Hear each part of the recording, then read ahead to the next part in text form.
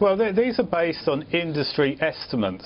The industry reckons around about a third of the £200 million worth of electricity that is stolen each year goes to cannabis farms.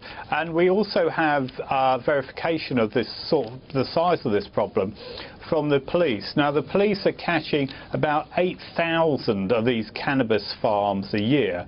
Now, that figure has doubled over the last 4 years. So it is a problem. And what OFGEM is proposing is a new set of rules for energy suppliers so they can crack down more effectively on electricity theft.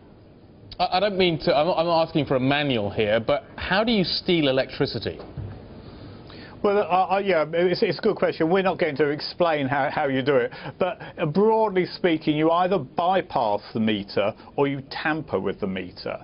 And what OFGEM is proposing is that the industry goes away and sets up a national risk assessment service that covers the whole country that will allow suppliers to better pool intelligence, so to better identify people who are doing this.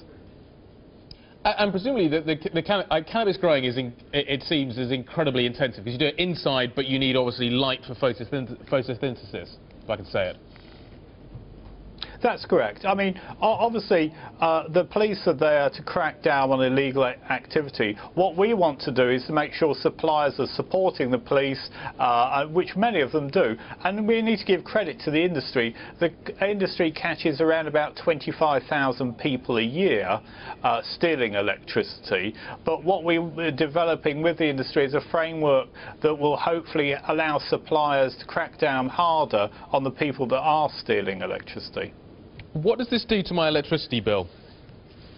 Well, on average, it adds around about £7 to your electricity bill. And this is why OFGEM is very keen to make sure that electricity theft is tackled as effectively as possible, because we want to see a fair energy market for consumers.